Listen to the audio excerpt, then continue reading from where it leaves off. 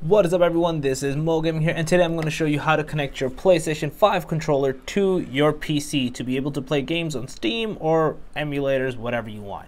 So I'm going to basically show you from Steam because this is like literally one of the best places where you can see it from. So if you have a PlayStation 5 controller, a USB-C cable, and a PC, obviously, that's all you need. That's literally all you need. What you want to do is you want to take your controller, plug the USB-C into your controller, and plug the other end of the wire into essentially the PC. Once you do that, you'll see your controller will actually link into Steam, and you can either, depending on whatever you have, if it's a PlayStation 5 controller, you could just straight up press the PlayStation button, and you'll even see a change, like how it looks like. It actually changes the whole dynamic of how the whole thing interacts. So you can actually see I'm moving. I think the touchpad works in some places.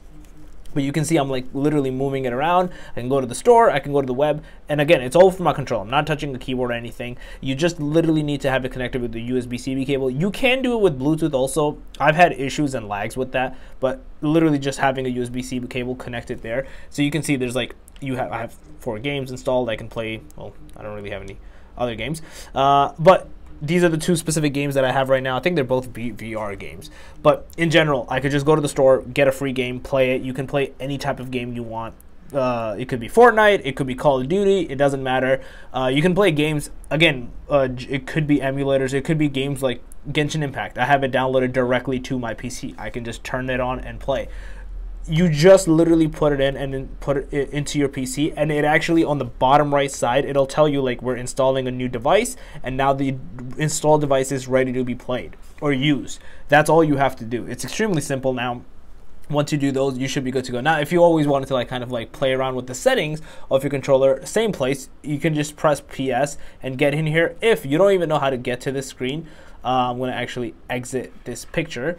So once you exit this, the other place where you can go is you want to go to Steam, you want to go into settings, and you want to click into controller. In here, you'll see something called general controller settings. So this is where you'll kind of pop up, and you'll see like, all right, you're connected with the PlayStation 5. You can identify, you can calibrate it, you can change the preferences, you can change obviously the color of the controller's light from here. I think I can make it like any color I want. I think I can like just submit it.